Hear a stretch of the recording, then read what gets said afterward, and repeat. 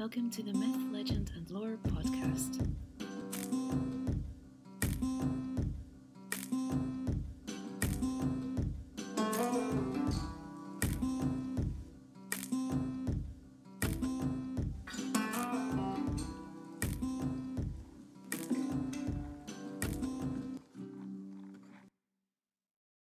Today, I am delighted to host a Gathering of Skalds, featuring our good friend and exceptionally talented author, Genevieve Gornichec. I think it would be fair to say Genevieve has had a busy year so far. Recently, she was invited to take part in the Modern Mythology panel for Penguin's Random House. If any of you didn't have a chance to tune in, worry not, as I've included the link in today's show description. It was absolutely smashing. 2021 will see the publication of Genevieve's debut novel, The Witch's Heart. Drawing from her time studying and having a love for the Norse myths and Icelandic sagas, The Witch's Heart has many of us in the Twitter community eagerly awaiting the arrival of our copy. And all being well, we will have a chance to welcome Genevieve back for what will be a fantastic discussion of all things myth, legend and lore. I'm happy to say we have a video accompanying today's reading. You will find it over on the YouTube channel for the podcast, and all links mentioned here today can be found in the show description. Without further ado, please welcome Genevieve to a Gathering of Skalds.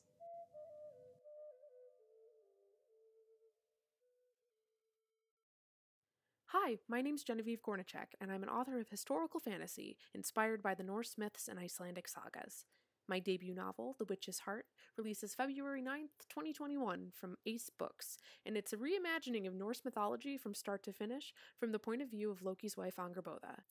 And while I'm so excited to be able to share that story next year, what I have for you today are some readings from my short story entitled What the Gods Left Behind, which was first published in Luna Station Quarterly magazine in March of 2020. Even though it's a dystopian story set in the not-so-far future, it still includes some of those Norse elements we love so much. And the selections I've chosen for you today are the ones that really bring that out in the story. So, without further ado, let's find out what the gods left behind. When our story begins, we find our heroine Katla on a cross-country journey across the United States on foot from Texas into Canada, and she comes upon a farmhouse where she hopes to scavenge for some food. She's wary of staying in houses because, one, there's plague-infected dead bodies abounding, and two, she's started seeing ghosts, and she doesn't quite believe it herself. The ghosts tend to hang around their bodies. When she finds the farmhouse empty of food, she ends up running into a child ghost who appears and tells her to check the treehouse where he stashed some food while he was still alive. As the child led them across the yard, Katla stopped short when she saw a dog leering at her from the tall grass between her and the tree. She'd grown wary of wild dogs on her journey. Many had turned vicious with starvation, but this one she recognized. This dog had been following her since Kansas City, despite her best attempts to lose it, and it talked, which to Katla was more worrying than her suddenly being able to see ghosts. "You," she hissed. "Get lost, mutt." The dog looked smug. Gravel dust from the road coated its scraggly gray fur and pointed ears. One eye was a piercing blue, the other clouded and milky as if it belonged not to the creature but to some more ancient thing. "You can't get rid of me that easily, Katla Brynjolfsdottir," it said. Katla started, for she'd never told the dog her name. Any of them. She'd grown so used to being called Cat Dawes here in America that hearing her given name gave her pause. "It's official," she thought. "I'm going mad." "He looks like a good boy," said the ghost child. "Or girl, I can't tell." "Boy," Katla said, for the timbre of the dog's voice in her head was distinctly male. The problem was, of course, that it had a voice in the first place. "Leave me alone," Katla snapped, stomping forward menacingly in an attempt to scare it off. But the dog didn't move, so she stared it down as she headed past it, toward the tree, placing a tentative boot on the bottom rung of the wooden ladder against the trunk. It seemed a solid foothold, so she made her way up carefully, step by step, testing her weight, and that of the camping pack strapped to her back, to make sure the decomposing wood wouldn't crumble beneath her feet. The ghost child had followed her through the grass and now observed her ascent, looking wounded. "I'm just trying to help." "I wasn't talking to you, kid," Katla grunted as she climbed. A few of the rungs buckled beneath her weight, so she moved faster. Only a few feet to go. "Who are you talking to, then?"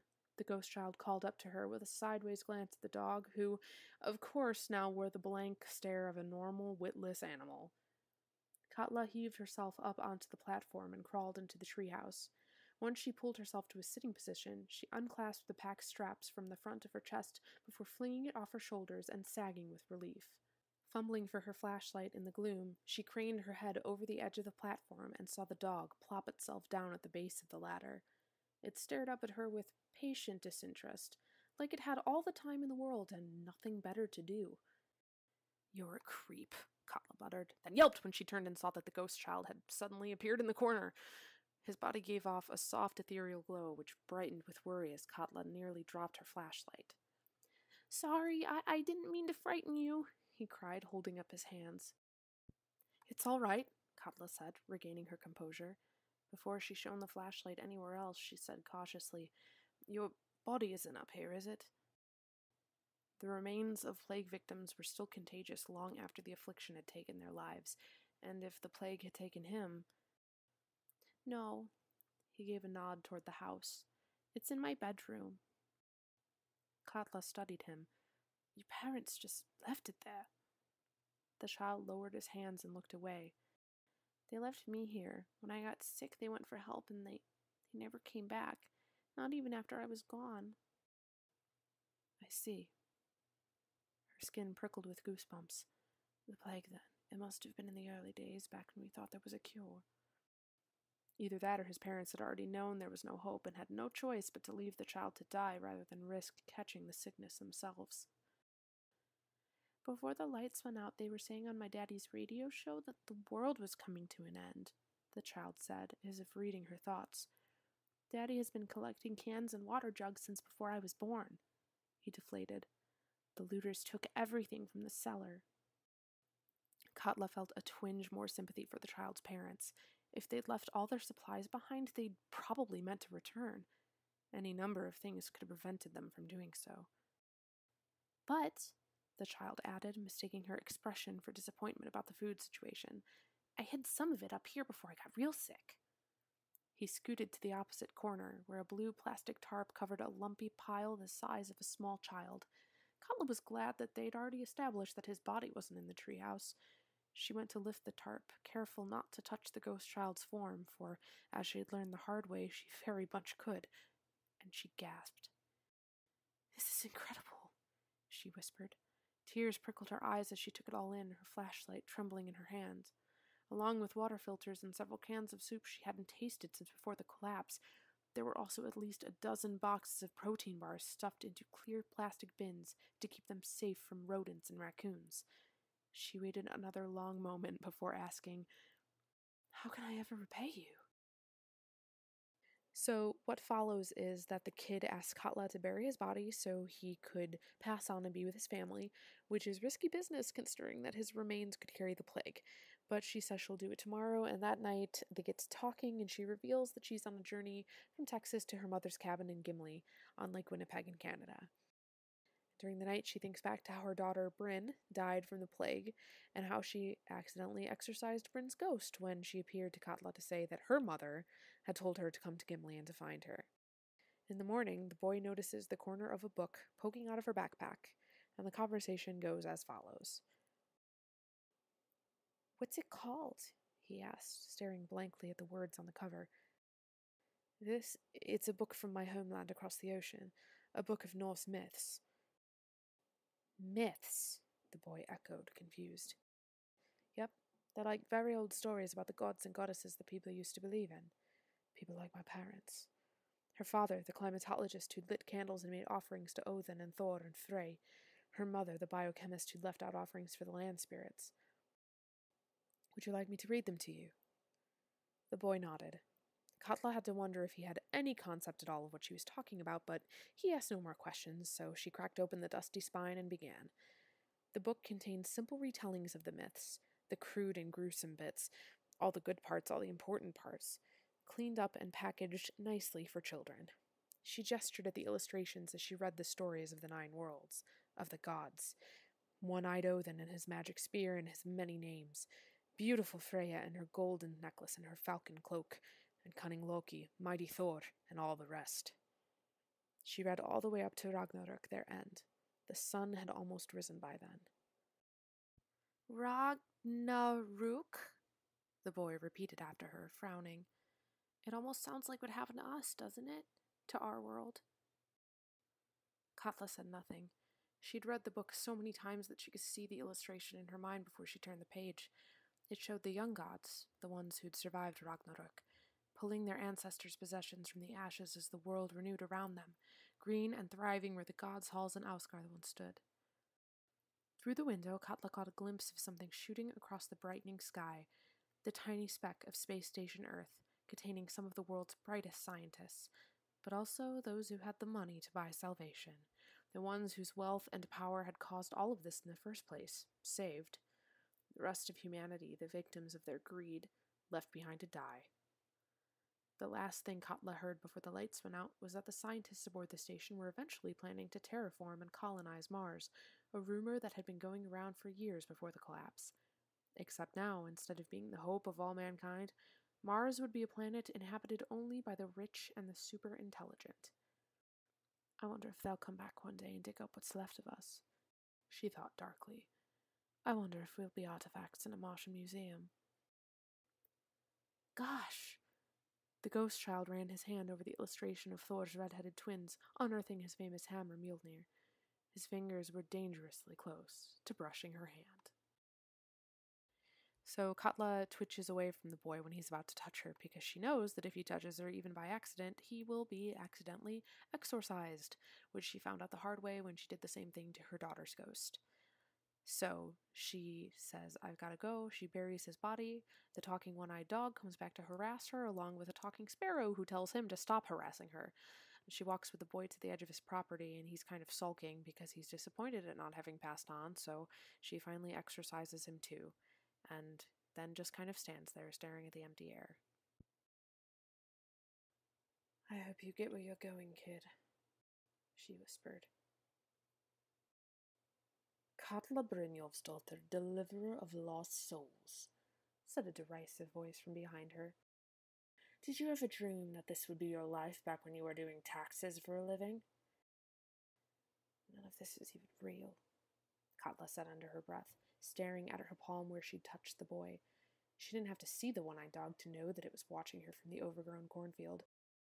The world ended and I have magic powers. It's preposterous. That's not what your witch of a mother would have said. My mother was a woman of science. She was no witch. You speak of her as if she were dead, as if she hadn't sent your daughter to summon you to her. Oh, what do you know? Katla snapped. The bigger question on her mind was how he knew it, but she wouldn't give him the satisfaction of asking. Oh, please. The dog rolled its one good eye. Humans have been trying to reconcile science and faith since before you were even a thought.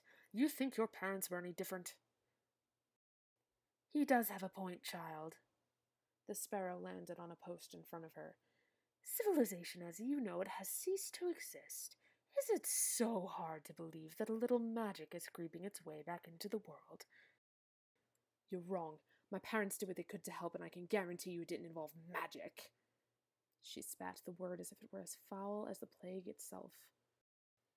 How can you be sure about that? Asked the dog. They've all followed the old gods. Katla cast a menacing glance at the sky and thought of Space Station Earth, thought of that drawing in her picture book of the remains of Asgard. Then the old gods were useless too, she said, and set off down the gravel road toward Gimli. So, of course, as Katla keeps walking, she comes down with the plague, but she soldiers on, coming ever closer to Gimli, and she's very close to death when she pauses, just yards away from her mother's cabin, wondering if she's imagining all the voices she's hearing from that direction. She tells herself she's only going to rest for a moment, and she closes her eyes. The next time she opened her eyes, she couldn't move her body, and her mother was kneeling above her, gray hair a halo around her head, the outline of her body silver in the moonlight. Is she a ghost? Katla was in the clearing now. There were more faces beyond her mother's within her line of vision, and a cabin just beyond them, the clearing full of tents.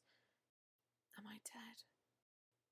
Katla felt someone take her hand and knew it was her mother.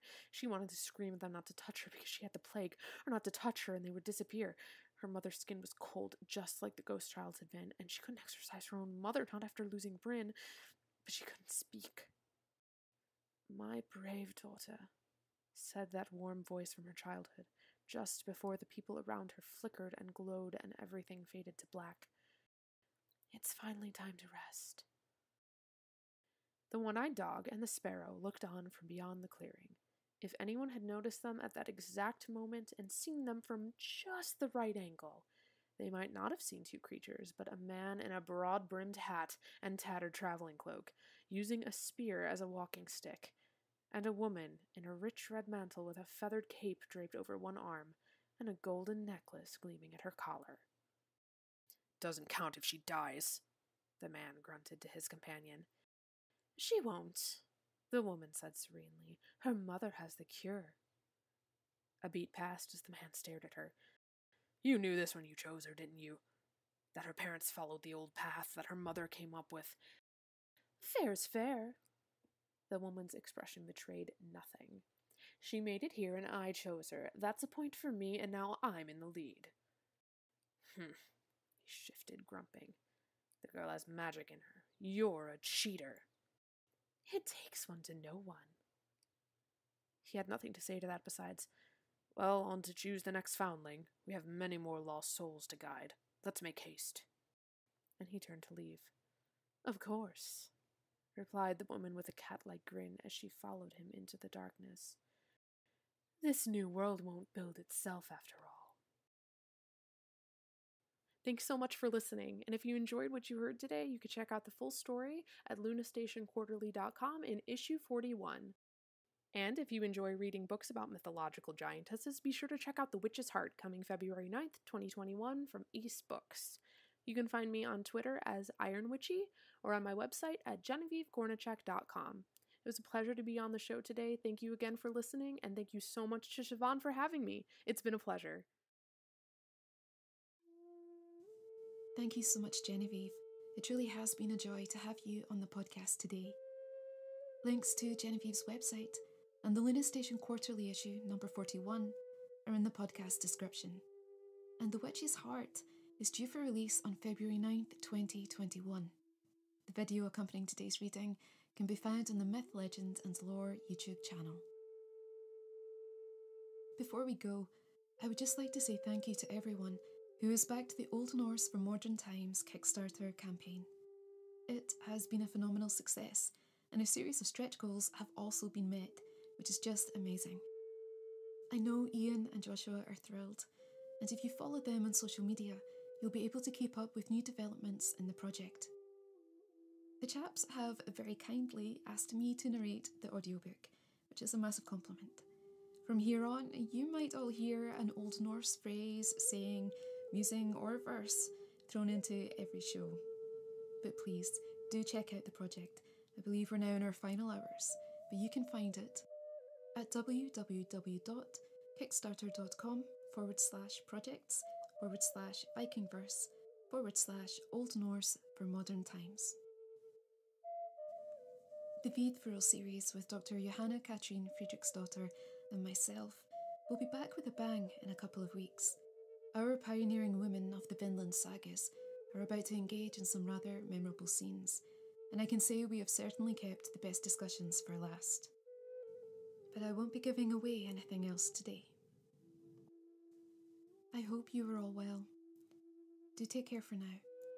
From myself and Genevieve, thank you for joining A Gathering of Skalds. I'm Siobhan Clark, and you've been listening to the Myth, Legend and Lore podcast.